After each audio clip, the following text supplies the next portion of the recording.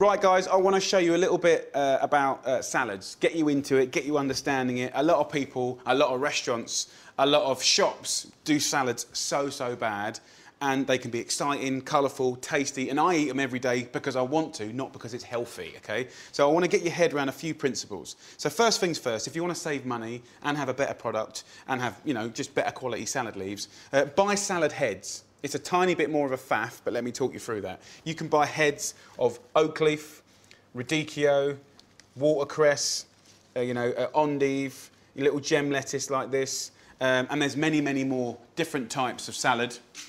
What you do is you just take the outer leaves off, take the core out, wash them in clean water, and maybe wash them in different batches of clean water until it's all nice and clean, and then just drain it in a colander. And then that way you're going to save a load of money, to be frank. The bag stuff is convenient, but at the same time, if you want to save money and have a better product, that's the way to go. Now, one of the things that a lot of people don't have, that I absolutely swear by, is a salad spinner. And basically, it's a little bowl like that, with a spinner, with a basket here like that, and you just spin them like that.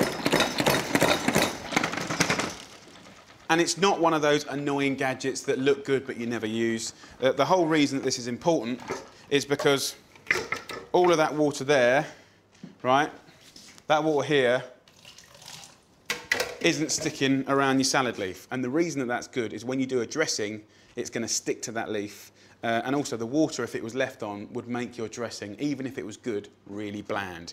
If you haven't got one of these, you don't have to buy one, they're convenient. What you can do is get a nice clean tea towel, put it in the middle, take up the corners, and just spin it around like a nutcase, and all the water will come off and it'll be great.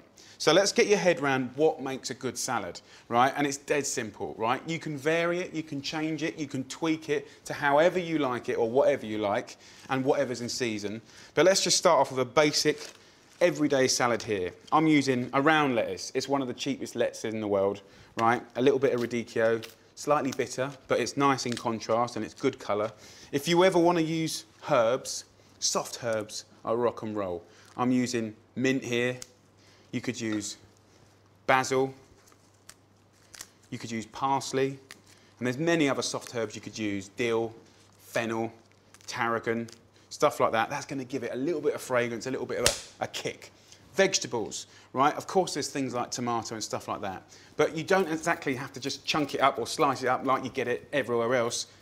A really cheap speed peeler like this means that you can get something as lovely as a cucumber and just slice it, and you can just make it look different and interesting and exciting, and it looks like something that a chef would do even if you're a rubbish cook. So just by doing that, I mean, I don't know any chefs, even the Japanese boys, that can knock that out every single time. Look at the thinness of that, right? You can do that, and it's cheap.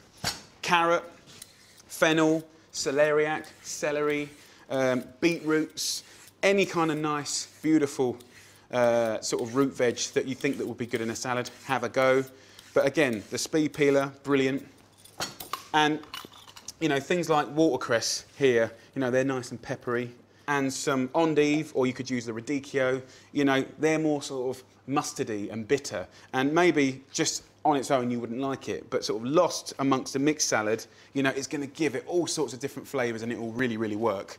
And then also texture, right? Crunch, okay? And that can come in different forms. Here I've got some pine nuts, I've got some different roasted seeds there, like sunflower seeds and bits and pieces like that. Stale bread, or croutons, as you want to call it. Even, you know, taking an Indian poppadom and just like smashing it up. It's all good. It's all good stuff. And also dairy, you know, cheese. You know, feta cheese, mozzarella cheese, any blue cheese, parmesan, you name it. Just about any cheese actually can work. You can crumble it, slice it, grate it. But you don't have to do...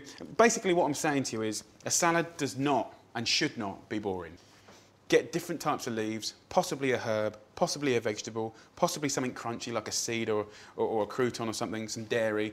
And if you do any one or two of those elements, it's going to be rock and roll. It's going to be delicious. But if I just ate that now, boring. And some of the good news is that actually, if you eat your salad in the presence of oil and acid, your body can digest more of the goodness from this. So actually, like, it's almost like we were supposed to have a salad dressing, do you know what I mean? So I want to give you my basic version of a salad dressing.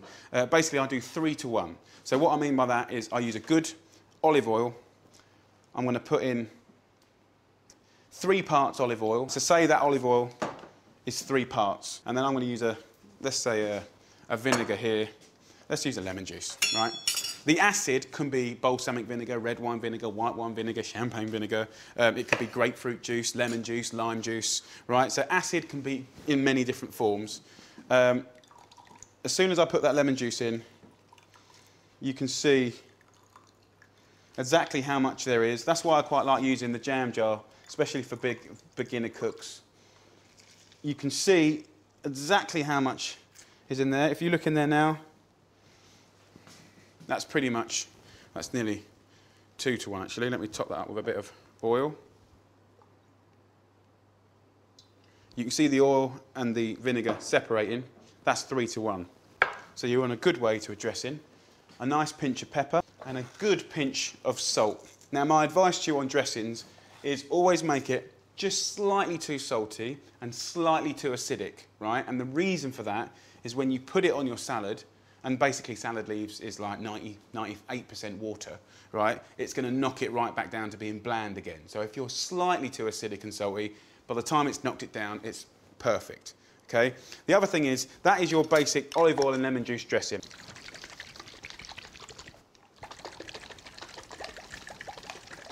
And once you've shaked it, actually be bothered to taste it. Salt, lemon juice, that's a good olive oil and lemon juice dressing. If I wanted to turn it into like a French style dressing, you know, just by putting a nice teaspoon of Dijon mustard into that, like that, and maybe swap out lemon juice for red or white wine vinegar. We'll give it another shake. And you'll have a nice, thick, French style dressing. Different again. And of course, if you wanted to lighten it with a little bit of yogurt, you can really do all of these things. So as long as you stick to 3 parts olive oil, 1 part acid, salt and pepper, you can put things like mustard in, or yogurt in, or chopped herbs in, or chopped chilli in, and you can kind of like vary your dressings, which makes it exciting and fun, and it means that you can own your own dressing. But just to finish this basic salad, all I'm going to do now is dress it. The important thing about dressing is you don't want to overdress. If you overdress a salad, it's going to be heavy, the acid will cook the salad leaves, and it'll just be horrible, right?